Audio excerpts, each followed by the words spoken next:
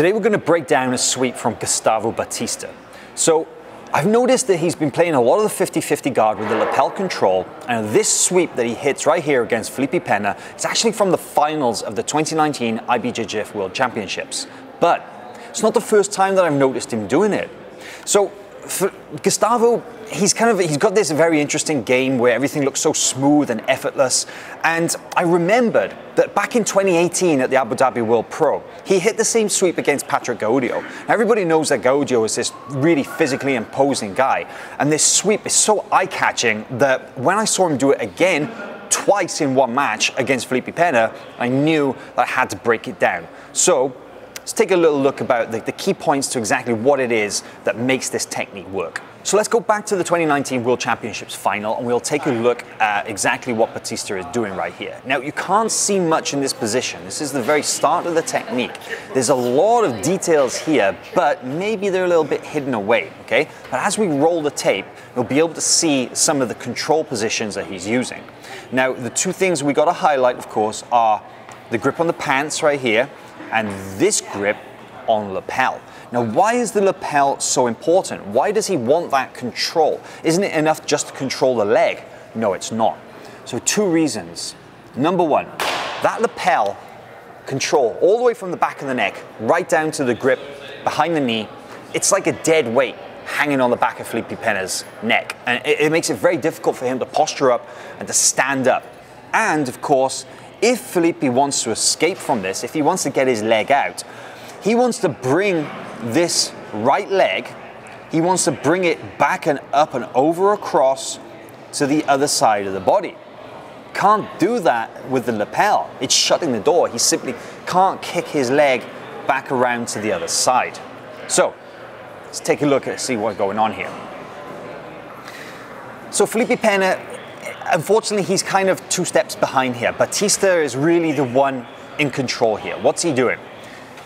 He's got control of the grips, as we've noticed, but this leg, the left leg, he's already looking to put the foot on the inside of the thigh because he wants to knock that leg out and away, and he wants to drop Felipe down to his butt and then complete the sweep. Let's roll it on a little bit. Now, this is a key detail that maybe not a lot of people might notice, but right here, Gustavo, he's actually twisted his own leg inside the 50-50. So now, now this knee is actually bent and it's dropped inside. Whereas before his leg was straight or even bent like this, he's actually changed the angle so that now his knee is dropping down towards the mat. And all during this, of course, while that's going on, Felipe Pena, he's battling away and trying to take that foot from the inside of his thigh. So let's play on. You can see now the foot on the inside of the thigh, he's kind of ready to kick it, right? But you see he's still controlling the leg. But watch what happens when Batista lets go. There you go. So right here, you can see that the foot on the back of the thigh, crucial in knocking away Felipe's base. His foot is actually off the floor right now. But it's that leg. It's the leg inside the 50-50 that's doing all the work. It's actually chopping down. So while the leg kicking away the base is important, the twisting motion, like a scissoring motion, and the downward pressure of the knee and the shin on top of Felipe Pena's thigh, it's actually what's going to take him down rather than just stretch him out. And as you roll the tape now, you'll see, boom, there he goes. Crowd go wild, 2 points on the board, fantastic.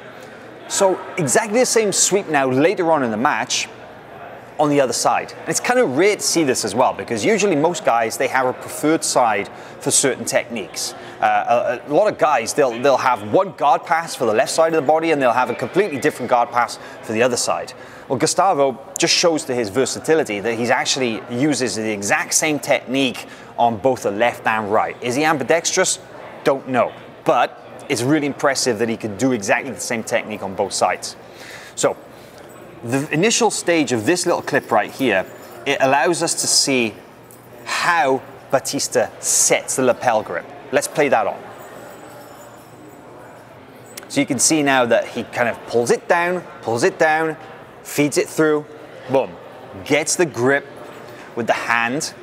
So his left hand is going, or his left arm is going around the leg on the inside and coming up underneath the thigh to control that lapel. And as we mentioned before, that lapel now a straight line from the back of Felipe's neck all the way down to Batista's hand. Let's roll it on. Okay, exact same sequence. What's happening is Batista's leg, you can't really see because of the angle, but his right foot is searching for that thigh, right? He wants to get the right foot against the thigh so that he can knock out Felipe's base. What's different in this clip compared to the first one is that Batista never had control of the pants with his right hand. So now Felipe actually thinks that he's a little freer and he feels able to escape this position. Let's roll it on because I really want to highlight exactly how good Felipe Pena's defense is in this position as well. We could already see that Batista, he's setting up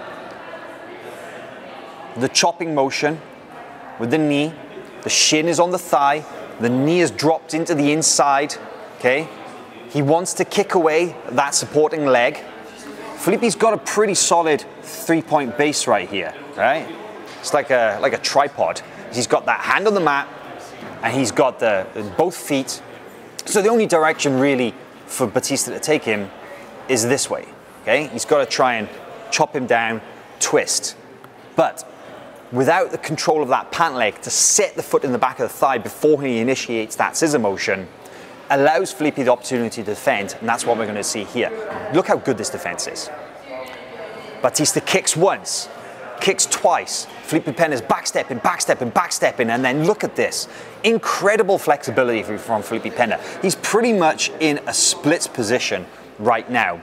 And Gustavo, he has to actually add some little details into this technique now to make the sweep work, okay?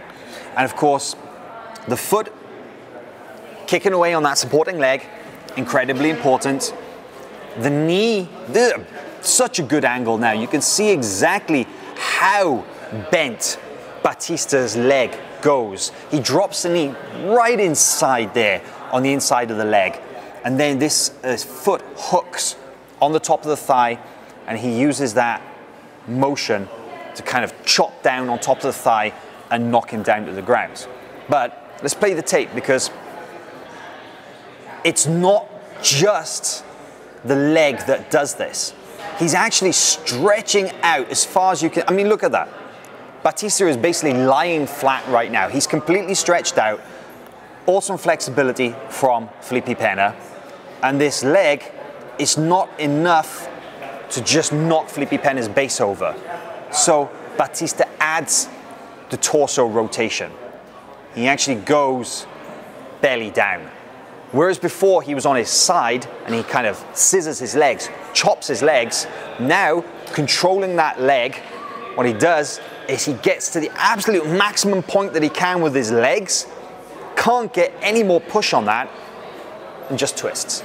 Just a little twist of the upper body, and then you'll see that Felipe Pena has got no choice, just rolls over. Another 2 points on the board. This match actually went to a referee's decision with Batista losing in the end, but I mean, they went 1-for-1 on sweeps like this. It was a fantastic match, and I suggest you go and take a look at it. But let's take a look at another example of how Batista makes this sweep work against a very physical opponent in Patrick Gaudio. Now, Gaudio, as we know, he is just so freaking strong, right? This guy is really, really well known for being an absolute monster. So Batista has to put a little bit more juice behind the technique to make this one work. So let's just highlight the controlled positions one more time. Lapel grip, foot on the back of the thigh, his knee already dropped inside right here, okay? So let's play the tape.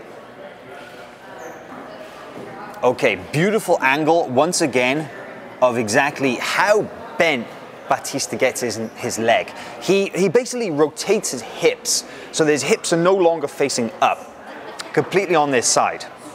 His knee drops into the inside, and he's got that hook on the top of the thigh. He wants to kick away the leg, he wants to chop that down, but Gaudio, as strong as he is, even the rotation of the torso is not going to be quite enough. So Gustavo, in this case, he's actually building a base on this hand right here. Let's take a look. Okay, so gets the extension, kicks away that leg. Gaudio, again, flexible as well as strong, deadly combination. The knee ready to chop down, but we play. Now, Gustavo, yes, the torso rotates. It goes belly down. Patrick's left butt cheek hits the mat, but he's not going to stay there. Watch what Batista has to do to finish it this time. He comes all the way up onto his hand, builds that base as high as he can, drops it down to finish the sweep in this case. Just goes to show that sometimes technique has to be backed up with a certain amount of strength to make it work. And there, just a couple of examples of Gustavo Batista hitting that sweep in competition. The 50-50 guard gets a lot of hate. Not a lot of people enjoy it. They consider it to be a kind of a bit of a stalling position. Batista, he's actually one of the best in the world at playing from that position, and he's got so many details and so much going on in that position. It's not simply a case of seesawing back and forth to get points, but you look at him using those control points to score sweeps against world-class guys like Felipe Pena and Patrick Gaudio. Well, you know it's worth something, right? So take a look, try it out, see how you get on.